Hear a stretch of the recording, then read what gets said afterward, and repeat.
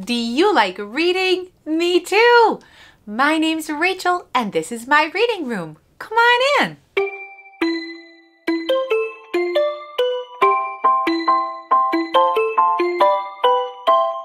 Today we're reading one of my favorite books about a wonderful friendship between Crow and Snow. And this is written and illustrated by Broder and Olivier Tallec.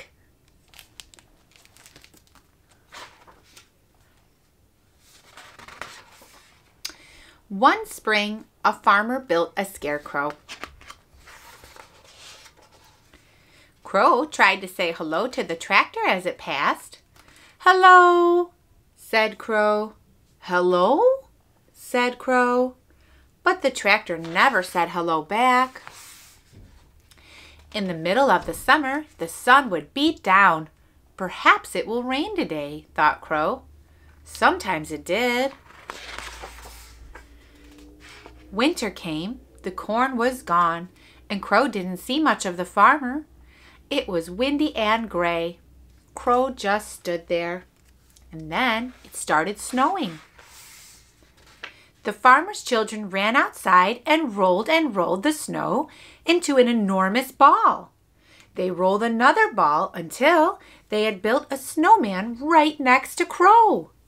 Crow and Snowman stood side by side. Crow wondered if he should say something. "Hello," said Crow. "Hello," said Snow. "It's nice to have someone out in this field with me," said Crow. "It certainly is a nice field," said Snow. Crow tried to think of something else to say. "I like your scarf," said Crow. "Thank you," said Snow. "I like your hat." "Will you be staying a while?" asked Crow. "I'm not sure," said Snow. "Maybe." And Snow and Crow stood side by side. The days became warmer. "Are you leaving?" asked Crow. "It seems that way," said Snow. "Will you come back?" asked Crow. "I'm not sure," said Snow. "Maybe." "Well, I certainly have enjoyed your company," said Crow. But Snow was already gone. All through the spring, Crow stood tall and alone in the field. The farmer plowed, planted, and watered. The tractor drove by without saying hello. Crow couldn't help thinking about Snow. Another harvest went by, and it started snowing. "Why, hello," said Crow. "Nice to see you again." "Yes, indeed," said Snow. "Nice to see you again." "You look a bit different," said Crow. "You look about the same," said Snow. And the two friends stood side by side. One bitterly cold day, a blizzard covered Crow and Snow in a blanket of white.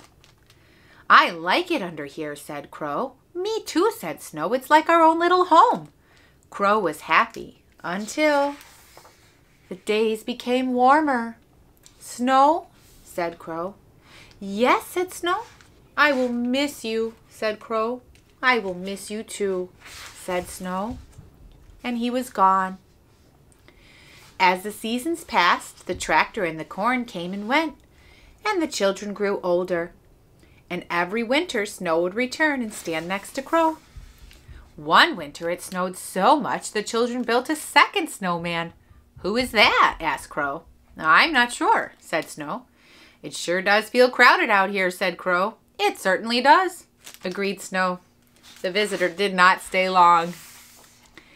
As the sun rose higher in the sky, neither did Snow. "When Snow returns," thought Crow, "I will tell him how I feel." But many years passed where the children didn't come out to play, so Crow never saw Snow.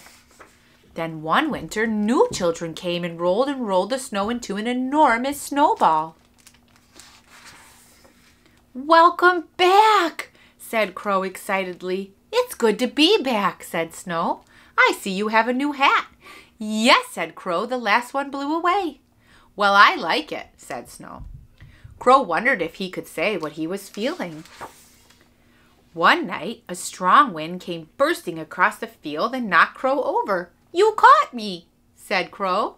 "It's the least I can do," said Snow. It was quiet. Snow? Said Crow. Yes, said Snow. I love you, said Crow. I love you too, said Snow. Crow and Snow stood side by side, and they were happy. I love this story. It's so important to tell people how you feel. Well, if you like this story, be sure to like and follow along with Read Along with Rachael, where if you have a book, you have a friend. And I'm your friend too. Bye!